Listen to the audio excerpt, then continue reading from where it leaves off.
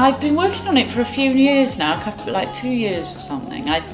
Before I got my record deal, I had written Lost and Found, Wanted More, Fair. You know, I'd had a lot of the tracks already.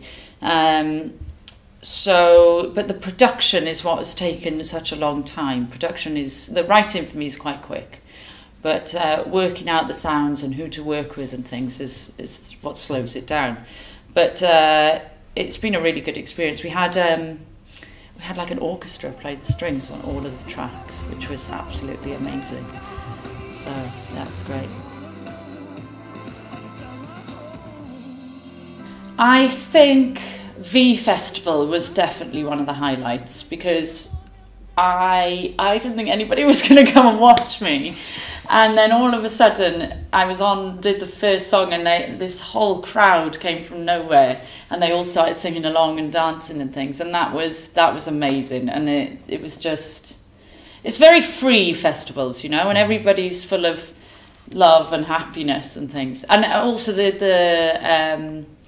I did Gay Pride in London and Birmingham and Amsterdam, and they were incredible.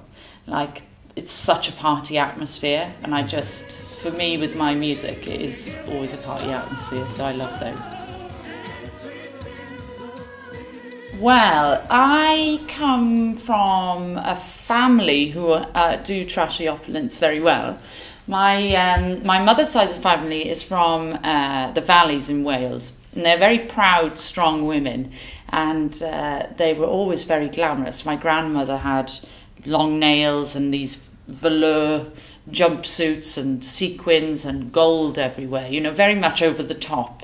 So it's that kind of over the top that isn't expensive, so hence the trashy. So it was just kind of, and also because of my background in fashion, I wanted to marry the kind of high glamour look with, you know, perhaps my background that isn't as high glamour. Yeah. Which is more farm and Wales and that sort of thing. So it's putting the two things together. I spent a lot of time researching.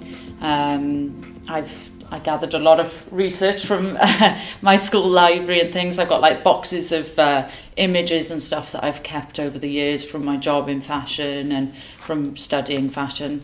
And I go through them, and that's how I build up the story for each shoot or each video. So yeah, a lot of involvement. I think it's a really good idea. It's just so nice to have concerts in different places, that like the museum last night, where, you know, you wouldn't usually go to that museum perhaps, or this library, but it would introduce you to it, and it's just nice to have different things happening in unusual places. I did spend a lot of time in the library, even though I'm dyslexic and I can't really read very well. But yeah, because I was kind of bullied and stuff, didn't have any friends, so the library was a great place to hide out. So yeah, it's kind of homely. It's nice. It's really nice. It's so nice to do somewhere that's like a really intimate gig and somewhere unusual. I love unusual venues, which it definitely is.